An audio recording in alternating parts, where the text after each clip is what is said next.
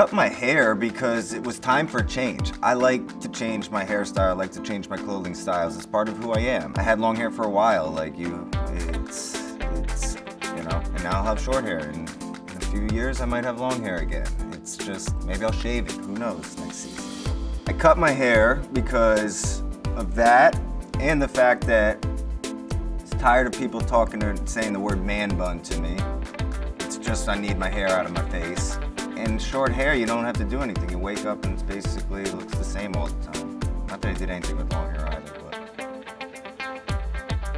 I'm shaving my head next year. Some people are really afraid of change. Let me tell you, I welcome change. I make change my bitch.